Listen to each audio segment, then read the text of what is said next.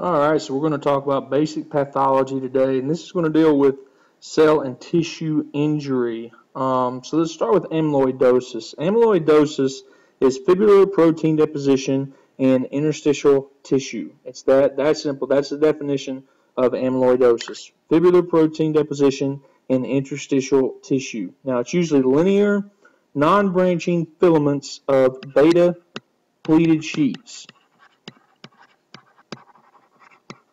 Beta-pleated sheets. It may be localized, such as in the brain in Alzheimer's, or it may be systemic, such as in rheumatoid arthritis. You don't know. But the diagnosis is made by its beta-pleated sheets demonstrated by apple green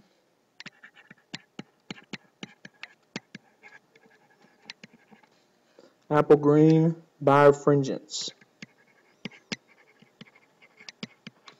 Apple green birefringence of Congo red stain.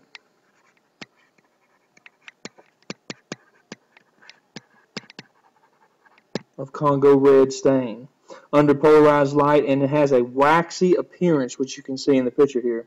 Now, characteristically extracellular in distribution, most often appearing as accumulations proximate to the basement membrane. Now, what is primary amyloidosis? This is caused by the deposition of amyloid fibrils derived from the immunoglobulin light chains, referred to as AL. Right there, referred to as AL, which is amyloid light chain protein. Now, this is deposited in tissues of mesodermal origin.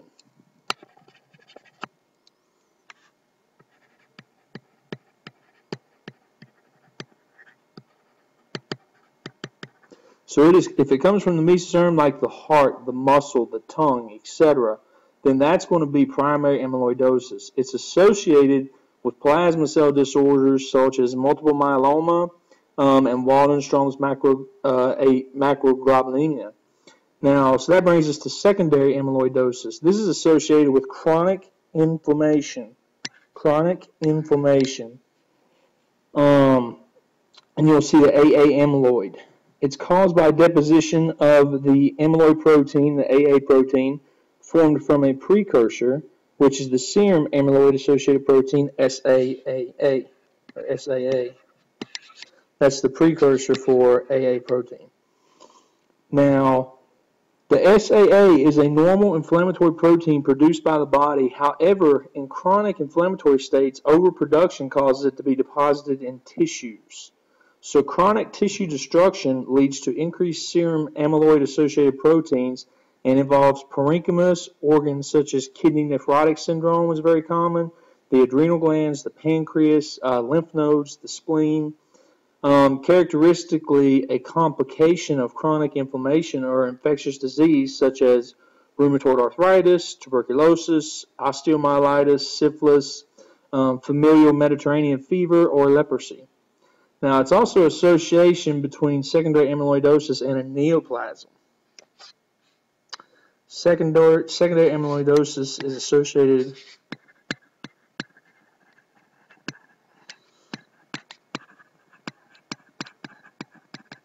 with neoplasia, such as Hodgkin's lymphoma and a hypernephroma. And that's about in 3 to 4% of patients. So what about Alzheimer's disease and amyloidosis? Well, Alzheimer's disease, you get a beta amyloid deposition in the central nervous system. Now, it's characterized by deposition of beta amyloid derived from the APP, which is amyloid precursor protein. Amyloid precursor protein. The gene that codes for beta amyloid is on chromosome 21. It's on chromosome 21, and this helps explain why patients with Down syndromes, like trisomy 21, have an increased frequency of early onset Alzheimer's, is because it's on the gene 21. The gene that codes for the beta amyloid is on chromosome 21, remember that. So diabetes mellitus type 2, what's this got to do with amyloidosis? I'm sure you're asking yourself. Well, you have amylin deposition in the pancreatic islet cells. Amylin deposition in the pancreatic islet cells. This is characterized by deposition of amylin, which is aka islet amyloid polypeptide, or IAPP, in islet cells. And amylin interferes with insulin sensing, thereby contributing to insulin resistance. So that's how that ties in there. So medullary carcinoma of the thyroid. This is characterized by deposition of the ACAL protein derived from calcitonin. And long-term hemodialysis, this is associated with deposition of the beta-2 microglobulin, normally a component of what? Normally a component of the MHC class 1. And then you got senile amyloidosis. This is characterized by minor depositions of amyloid found at autopsy in the very elderly people. It may involve the heart and the brain. The fibrils of senile cardiac amyloidosis consist of the transport protein thyretin, and that's the TTR.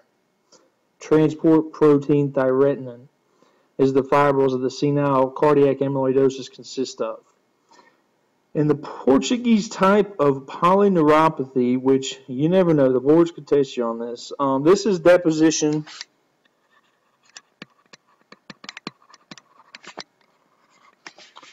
of transthyretin.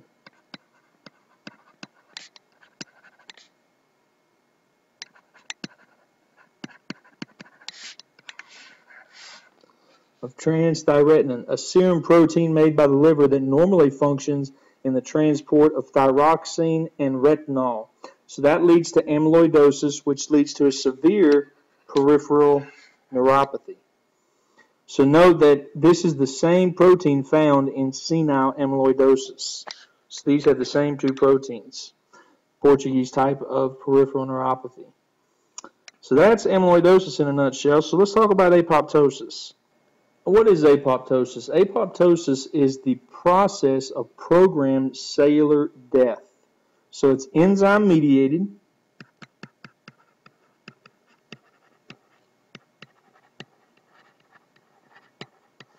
Enzyme mediated. It occurs when the persistence of a cell would be disadvantageous to the body as part of a regression of embryonic structures, destruction of lymphocytes in the thymus, and destruction of viral infected or cancerous cells.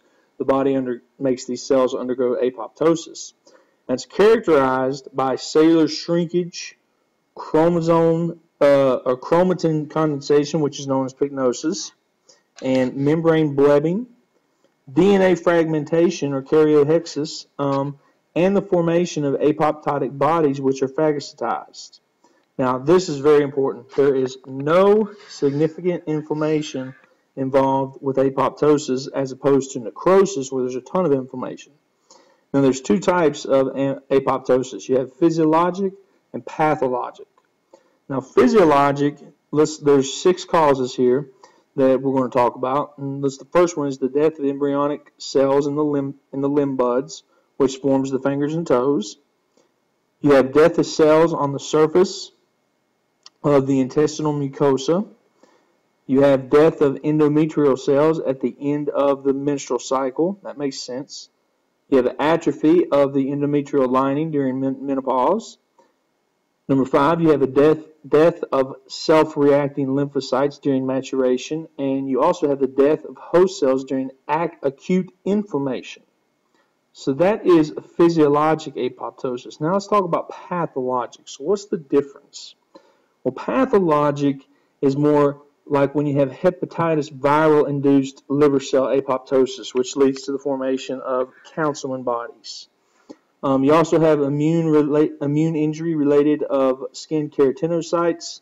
That is known as SAVAT bodies. I just put those in there in case they tried to fool you with some big words. Injury is stimuli like radiation, hypoxia, etc. Corticosteroid-induced atrophy of the neonatal thymus, death of cells when accumulated misfolded proteins, etc. Now, the extrinsic pathway has fast interaction fast interaction with the fast ligand, which activates the caspase cascade. Cascade. Now the intrinsic pathway, this is cellular damage, is sensed by P53, which signals the cell to cycle the arrest.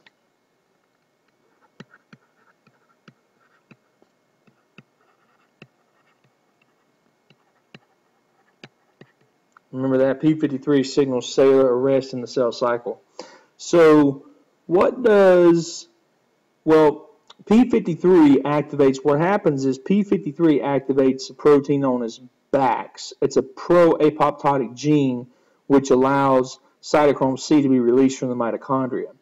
Now, when cytochrome C in the cytosol, it activates something called PAF1.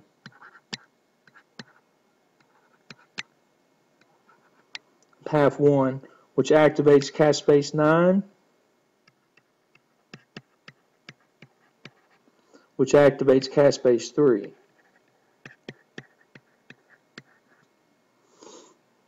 So the BCL2, this is a proto-oncogene named for its role in the pathogenesis of B-cell lymphoma. BCL2 is encoded by the BCL2 gene, which blocks apoptotic mechanisms in two ways. Number one, it prevents leakers. It prevents leakers of apoptotic effectors from the mitochondria. And number two, it binds what we were just talking about, APAF1, and inhibits the inactivation or the activation by cytochrome C. So that's the two ways BCL2 blocks apoptotic mechanisms. Now, if the cell is stressed or damaged, activation of the BAX leads to formation of pores in the mitochondrial membrane. Now, the BAX also have the effect of blocking the function of BCL2. So this combination leads to cytochrome C released into the cytoplasm, and therefore you get what? Apoptosis. Now, it's also involved in follicular lymphoma, which is a translocation of the 14/18, and that leads to excessive production of BCL2.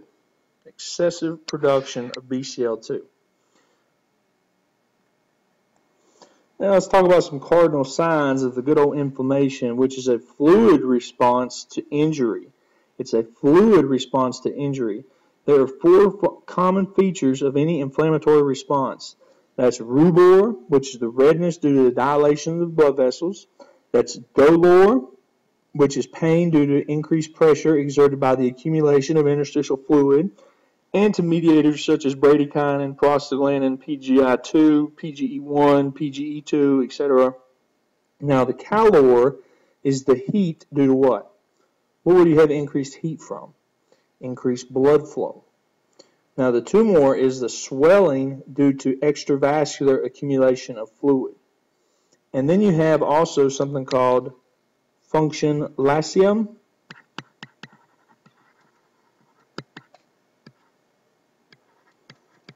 Function lacea, which means loss of function. So the fluid exudation, this is vascular permeability that is increasing. So it's facilitating extravasation of immune cells and nutrients and carrying away toxic metabolites of the inflammatory response, resulting in net fluid exudation. It begins with the brief period of arterial vasoconstriction, followed shortly by dilatation of the arterioles, the capillaries, and post-capillary venules. So first you constrict, then you dilate. The resulting increase in blood flow to the affected area clinically manifests as redness and warmth.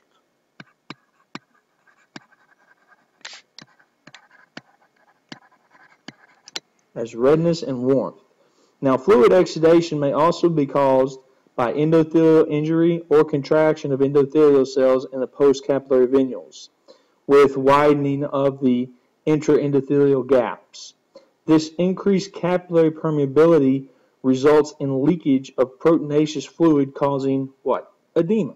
That's exactly right, causing edema. So let's talk about cellular injury.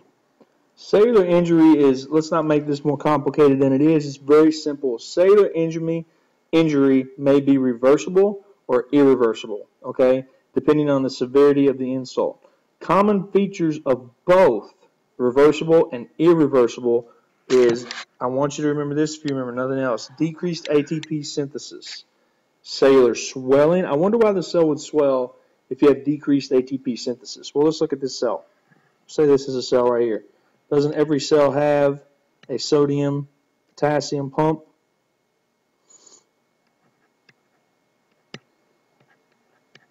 Pumps the potassium back in, pumps the sodium out in a 3-to-2 ratio, therefore keeping the cell negatively charged. Well, what if that sodium were to become trapped in this cell because the ATPase is not working? Chloride is going to follow that sodium, where water is going to follow that, and that's why this cell starts to swell. That is why you get cellular swelling in both. Also mitochondrial swelling. You get dilatation and degranulation of the rough endoplasmic reticulum, so you can't make proteins no more. You get fatty changes. You get glycogen depletion. Why would you get glycogen depletion? Because the cells are starving, right? They need energy. They need that ATP. And you also get autophagocytosis. Now, that brings us to findings in irreversible but not reversible cellular injury. This is cell membrane rupture. That's a big one. Pycnosis is nuclear condensation. Karyolysis is loss of nuclear chromatin. Karyohexis is nuclear fragmentation. I want you to notice nuclear, nuclear, nuclear. You start messing with the nucleus, and it is irreversible. Irreversible once you start doing that. And also you get lysosomal rupture, which can lead to acid hydrolases in the cytosol, leading to all kinds of problems. Now there's also an increased mitochondrial permeability with the influx of calcium. Now what does that do into the cytoplasm? It activates phospholipases, proteinases, and DNAases. So that's why you don't want calcium in that cell. And once that sodium builds up in that cell long enough, like we talked about up here, eventually it's got to find a way to get out. And what it does is it switches with calcium, because there's a sodium-calcium exchanger in here. So once that calcium gets in cells, you start activating all these phospholipases, these proteinases, and these DNAases. And that leads us into fibrosis. So what is fibrosis? Well, fibrosis is the deposition of extracellular matrix formation at the sites of inflammation, resulting in fibrosis of tissue. Now, what happens is fibroblasts immigrate and proliferate, and it occurs resulting in deposition in the extracellular matrix. Okay? So these are all fibroblasts that you see that are doing this. It's the fibroblast fault, man. That's what leads to fibrosis. How long does it take fibroblasts to show up at a site of inflammation? It takes 7 days before they show up. So let's talk about free radical injury. Free radicals are short-lived molecules that oxidate cellular components, leading to cellular damage, especially DNA mutations. Now, any molecule with a single unpaired electron in the outer orbital can be a free radical. This is initiated by several mechanisms. Most importantly, that I want you to remember, is oxygen toxicity and radiation exposure. Radiation and oxygen toxicity, as well as normal metabolism, redox reactions, nitric oxide, transition metals, drugs, chemicals, etc. But you get a proliferation and a hypertrophy of the smooth muscle, or the smooth endoplasmic reticulum of the hepatocyte. Is a classic ultrastructural marker of what? Barbiturate intoxication. So that could be how you're having free radical injury through a drug. Now, to induce cell injury through membrane lipid peroxidation, protein modification, and DNA breakage, you need free radical degeneration that occurs via intracellular enzymes like glutathione peroxidase, catalase, superoxide dismutase. You need endogenous proteins such as celluloplasmin, spontaneous decay, and you also antioxidants like vitamin A, C, and E. Now, reperfusion after ischemic injury results in free radical production. This is very important in a heart attack. Like example, it leads to something called a superoxide. And they call that, and is a major cause of injury after a thrombolytic therapy. That's a reperfusion injury after ischemic injury. So let's talk about inflammation. Now, note that acute inflammation is the initial response to any insult, right? Because you're shutting down the what? Sodium, potassium, ATPase. And it's designed to eradicate microbes and restore tissue integrity rapidly with massive extravasation of immune cells. Now, you get a hyperemia, and that occurs as a result of a loss or a local release of vasodilatory metabolites. You see neutrophils. They're the most prominent inflammatory cells of acute inflammation during the first several hours. You see monocytes that turn to macrophages, replacing neutrophils after 1 to 2 or even 3 days. They are capable of engulfing larger particles, they live longer, and they divide and proliferate with inflamed tissue. Now, lymphocytes are the most predominant or prominent inflammatory cells in what type of infections? Viral, fungal, etc. Everything but bacterial, you'll see lymphocytes. Now, eosinophils are the predominant inflammatory cells in allergic reactions and parasitic infections. Now, acute inflammation may progress to chronic inflammation if the insult is not cleared. Chronic inflammation is characterized by a walling off of the disease. You can kind of see that in this picture right here where it's starting to wall off, where these immune cells are starting to wall off and form a granuloma. Chronic inflammation, now, yeah, with the formation of granulomas and fibrosis of the tissue, that's chronic inflammation. It's characterized by cellular reactions predominantly with the following cells: macrophages, lymphocytes, and plasma cells.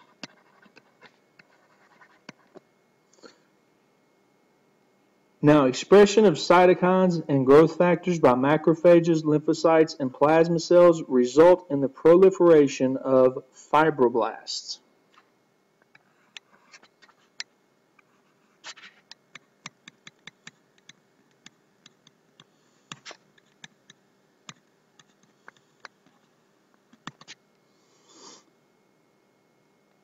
Fibroblast proliferation.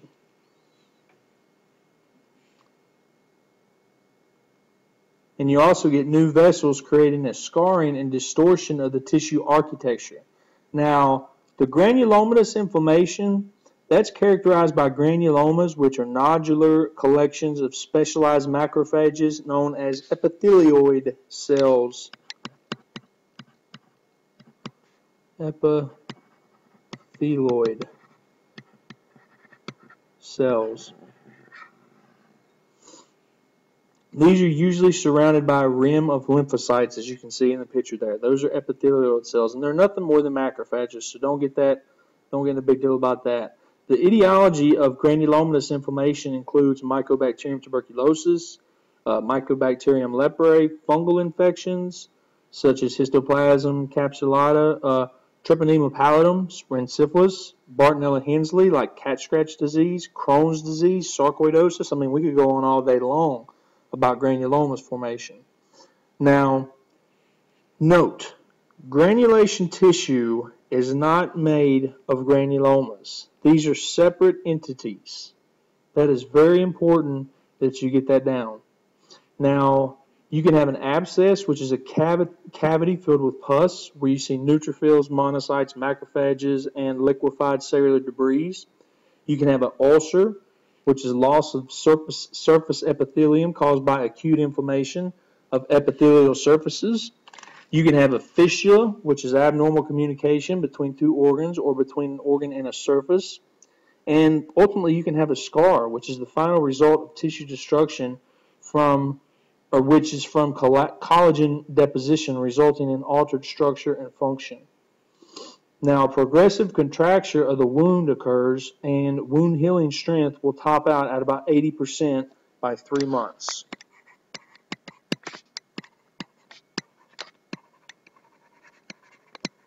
No surprise there.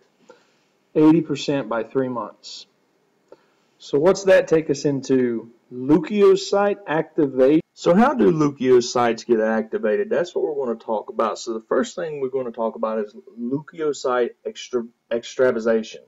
Now what is that? It's the process by which leukocytes exit the vascular space and enter the peripheral tissues. Now why would they do that? They want to participate in the immune response.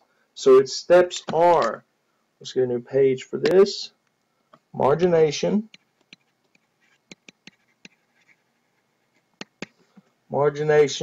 because remember they're marginated along the epithelial or endothelial lining, and then you go to rolling, and from there this is just kind of a big picture of this. You start tight binding to where you want to go, to where the infected cell, and from tight binding you go to something called diapedesis.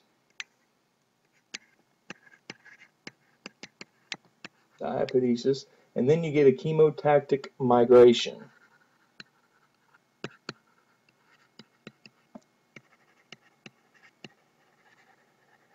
Okay, so that's kind of the big picture of how this leukocyte extravasation is working. So let's go back, and now that we understand that, let's talk about margination. This is also known as pavementing. This is where leukocytes localize to the outer margins of the bloodstream endothelium, placing them adjacent to the vascular endothelium, okay? So usually the first step in leukocyte extravasation or migration from circulation is margination, okay? So you need to understand that, because I've seen many questions about this on the USMLE Q banks and whatnot. So what about rolling? So now that we talked about leukocyte extravasation and margination, what is rolling all about? This has got to do with something called selectins. Selectins, specifically E and P selectin. And now that's on the surfaces of endothelial cells and sialylated ligands, and they call that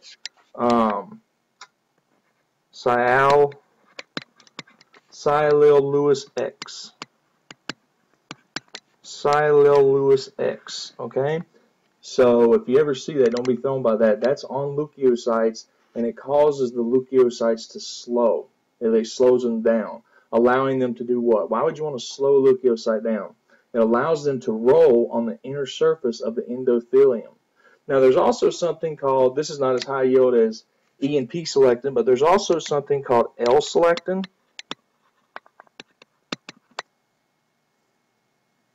L-selectin. Now that can also mediate rolling by binding to something called addressin.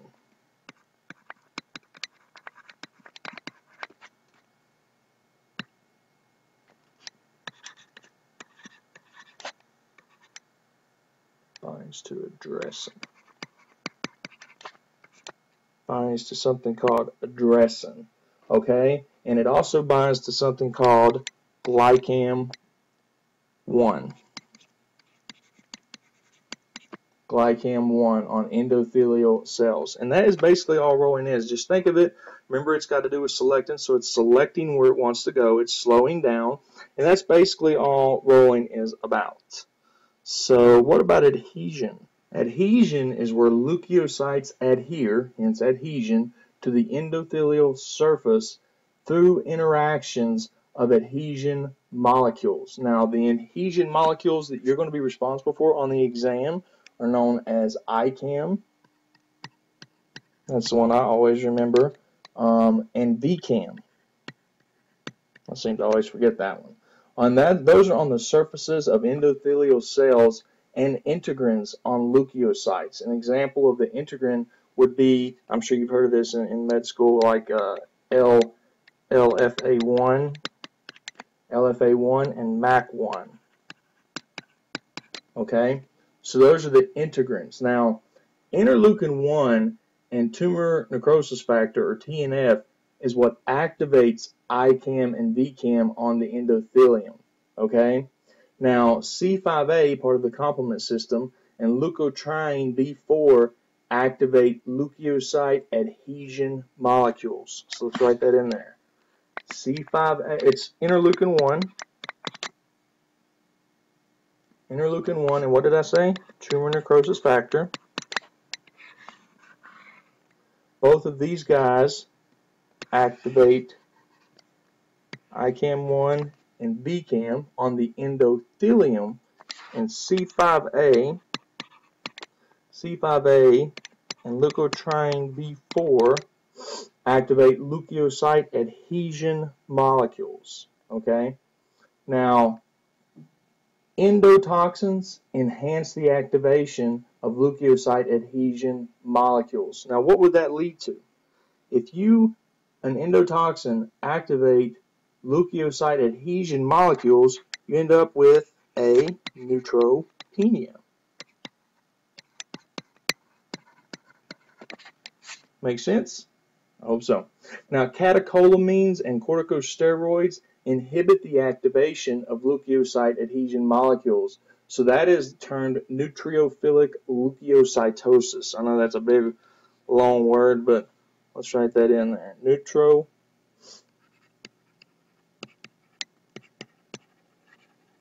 Neutrophilic leukocytosis. You need to know that. So, what inhibited the activation of leukocyte adhesion molecules again? Two things: catecholamines and corticosteroids. All right, and that is adhesion. So, what about tight binding? Tight binding is done by tumor necrosis factor and IL-1. Those are released by what? Macrophages and endothelial cells induce the endothelial expression of ligands for the integrins, mainly VCAM1. The one I always forget, which is very important. Now, the ligand for the VLA4 integrin, and they also ICAM1. Remember that. VCAM1 and ICAM1 is what is responsible for tight binding. Now, when you think VCAM1, think VLA4 integrin.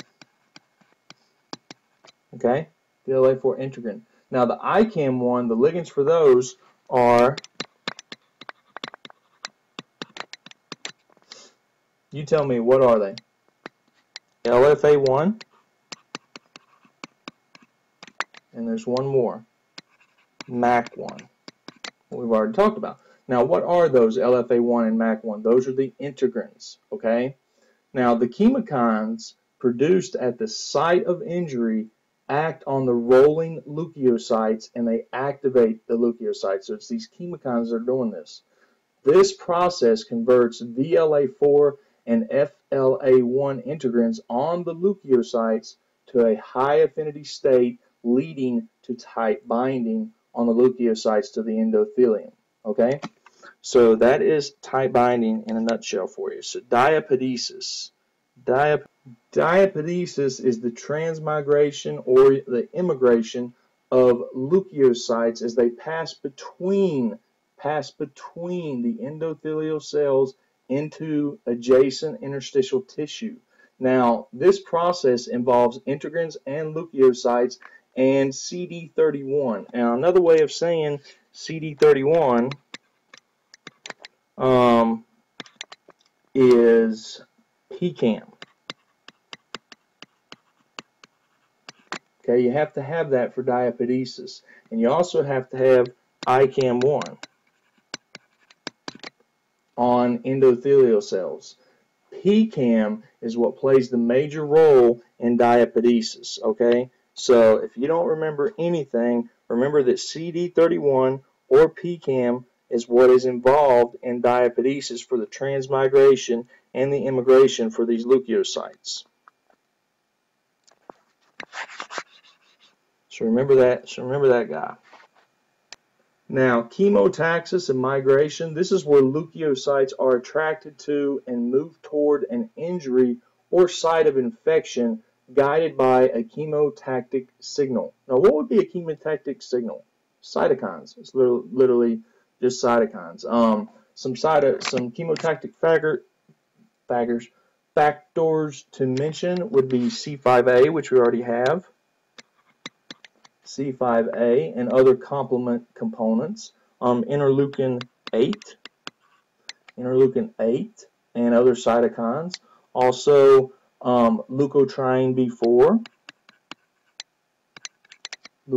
B4. This is produced through enzymatic degradation of arachidonic acid by 5-lipoxygenase. Also, callirenin.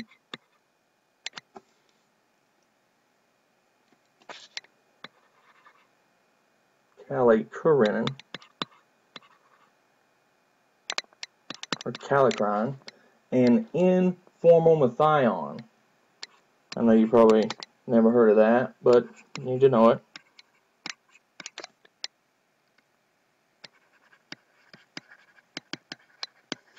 Okay, and that is an amino acid unique to bacteria, N-formylmethionine. Okay, so that is diapedesis and chemotaxis. So now let's talk about phagocytosis. What is phagocytosis? Phagocytosis is the ingestion of particulate material with neutrophils and monocytes. Okay, it's the ingestion of particulate material with neutrophils and monocyte. Now, what is a monocyte? It's nothing more than a macrophage in the blood, right? So, being the most important of phagocytic cells is these neutrophils and these monocytes or macrophages. So that's all phagocytosis is, just engulfing particular material. Now, what is opsonization? Opsonization facilitates phagocytosis by tagging specific molecules to be phagocytized. The most important opsonins are immunoglobulin G or IgG, and as you might expect, C3b of the complement cascade component. C3b, if you remember nothing else, remember that guy is involved in opsonization. That is very, very important to remember. All right, and then we come finally to the oxygen-dependent myeloperoxidase system, or the MPO system. Now, listen to me carefully, intracellular killing is mediated by the oxygen-dependent myeloperoxidase system in neutrophils and monocytes, not macrophages, okay? So, only in number 1, neutrophils, and number 2, monocytes. A lot of people forget this, not macrophages. Very important. Very, very important. The most important intracellular microbial process is this MPO system. Now, you also have NADPH oxidase, which forms O2 radicals from oxygen, which releases energy called the respiratory burst.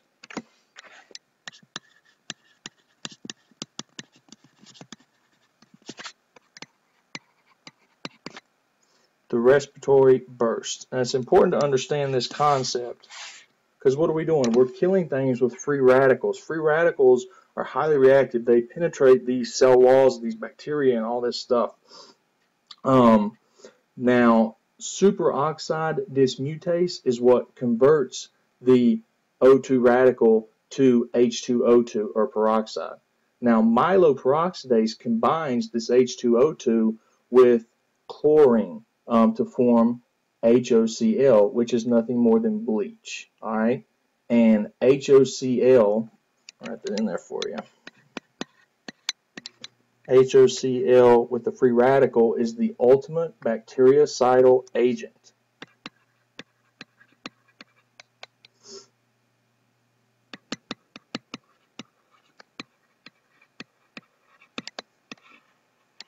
Alright, so that's how it happens. Now let's talk about that one more time. NADPH oxidase forms O2 radicals from oxygen, which then superoxide dismutase converts this free radical oxygen to peroxide.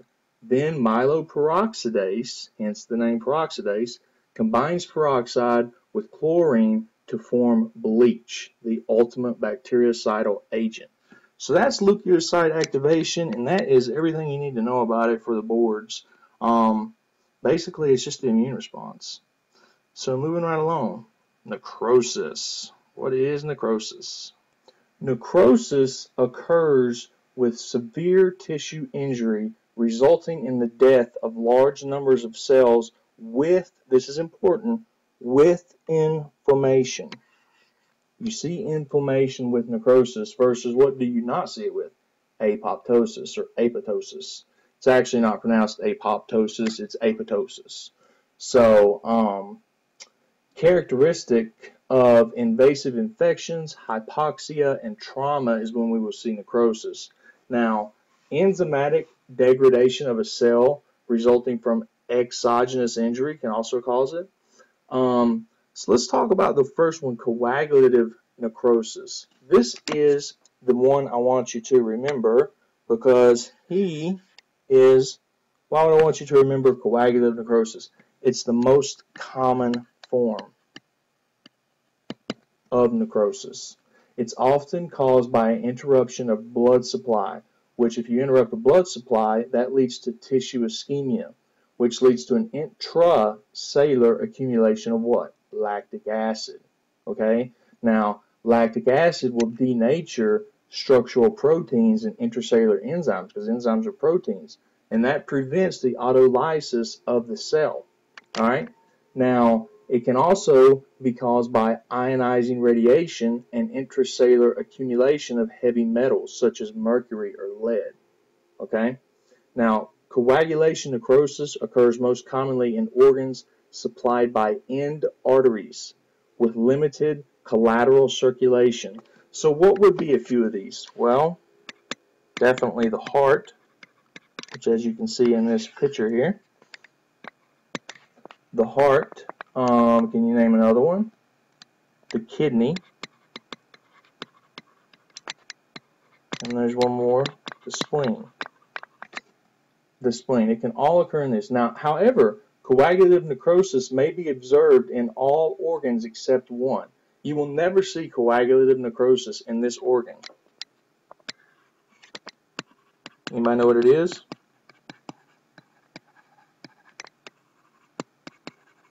In the brain.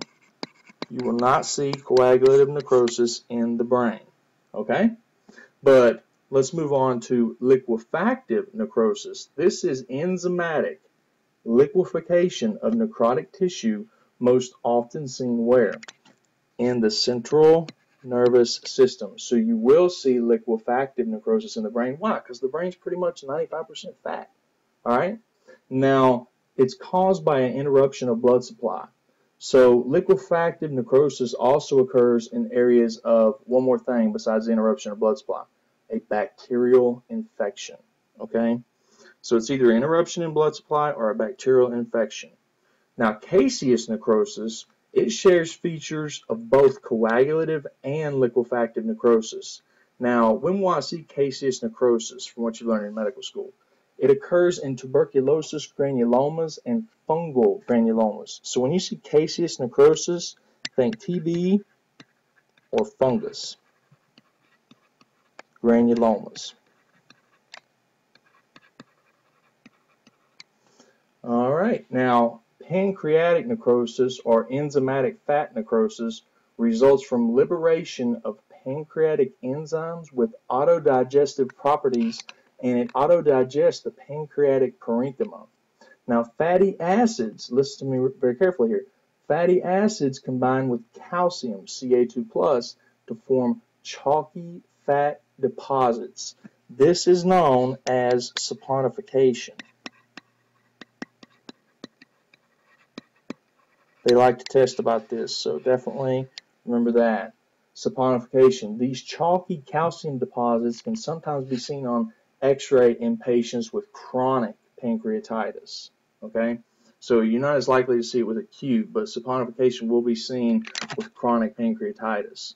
Now, trauma fat necrosis, it can occur from trauma to fat cells and can affect any adipose deposit tissue such as the breast or the panniculus. Okay? And that's basically all it is. Now, fibrinoid necrosis is characterized by deposition of fibrin-like proteinaceous materials in the walls of arteries, arterioles, or glomerular capillaries due to basement membrane damage. Basement membrane damage. It's usually secondary to immune-mediated diseases. A great example is Hemlock-Scheinlein-Purpura, or HSP. Now, it sometimes can be secondary to non-immune-mediated diseases such as malignant hypertension. All right? And then, I didn't put this in there, but you can also have gangrenous necrosis, and that results from a disruption of blood flow to the extremities or the bowel, as you might expect. So that's necrosis in a nutshell for you. Now, the last thing we're going to talk about is tissue repair. Tissue repair involves tissue-specific labile cells and immune cells such as fibroblasts and macrophages. Now, labile cells, they divide actively throughout life to replace lost cells, such as the epidermis or the gastrointestinal mucosa, so that cells lining the surface of the genitourinary tract, or hemopoietic cells of the bone marrow. These are all labile cells. Now, what's a stable cell? A stable cell undergo a few divisions, but they're capable of division when activated. Now, a great example of a stable cell will be a hepatocyte, a renal tubular cell, smooth muscle, cartilage, endothelium, and osteoblast. They're not rapidly dividing, but they're stable, and they can undergo division when activated. All right, the one I would remember is the hepatocytes. And then you have permanent cells. These are incapable of division and regeneration and replaced by scar tissue after irreversible, not reversible, but irreversible injury and cell loss. Now, there's only 3 cells you need to know that do that. That is, number 1, your CNS or neurons, your heart or myocardium, and 3, skeletal muscle. Think if a shark bites part of your hamstring off, does it grow right back? No, it's lost forever. So let's talk about edema. What is edema? This is excess fluid in the interstitial tissues or serous body cavities. Based on a physical exam, edema can be classified as either pitting edema or non-pitting edema. Now, an example of pitting edema is a noticeable dent or a pit that remains long after pressing down on the edematous area with your finger or thumb for a couple seconds. All right, and that brings us right into transudate versus exudate. Now, a transudate is, I want you to think pitting edema when you think transudate. Transudation is caused by a decreased oncotic pressure. Decreased oncotic pressure. Now, what is oncotic pressure? It's nothing more than in the proteins in the blood vessels, like albumin is the greatest one we have, to hold air, water in the vessel instead of leaking out into the interstitium. Okay, so what is an example of decreased oncotic pressure? Nephrotic syndrome, liver failure, etc. And also, transudation is caused by an increased hydrostatic pressure.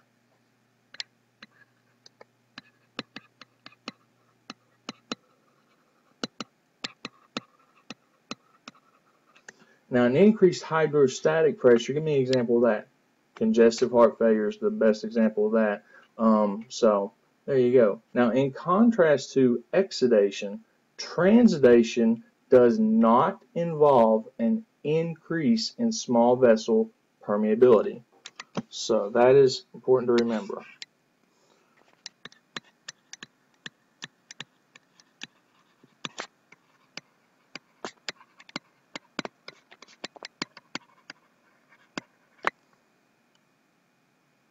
Does not involve an increase in small vessel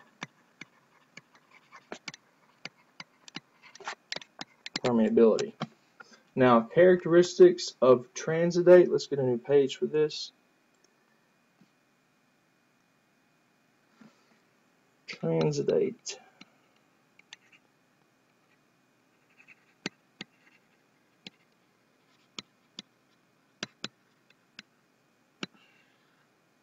Transidate characteristics. Number 1, you have a low protein content.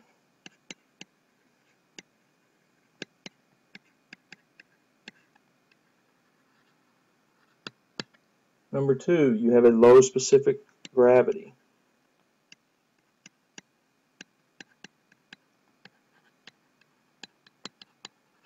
Usually less than 1.012 is the number you're responsible for.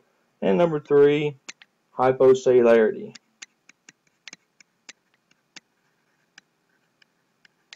Alright, think of transidates as proteins, and it makes life so much easier. And cell pore ultra infiltrates of blood. So let's go back and now let's talk about the other one, an exudate. This is non-pitting edema. Now, exudation is caused by an inflammation-induced increase in small vessel permeability and the resulting escape of intravascular fluid, proteins, and blood cells into the interstitial tissues or body cavities. A great example is pus. Pus is an example of purulent exudate. Now, characteristics of exudates.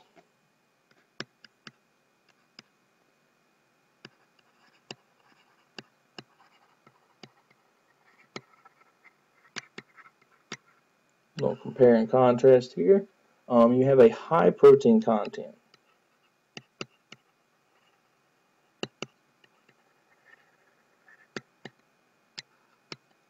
You have a high specific gravity.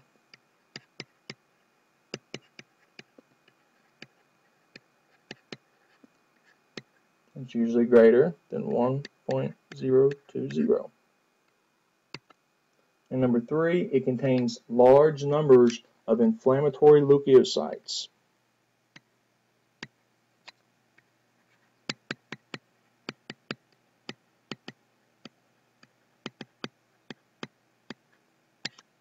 Inflammatory leukocytes and other cellular debris. So that is a transidate versus an exudate for you. So basically, when you think exudate, all you need to think is inflammation.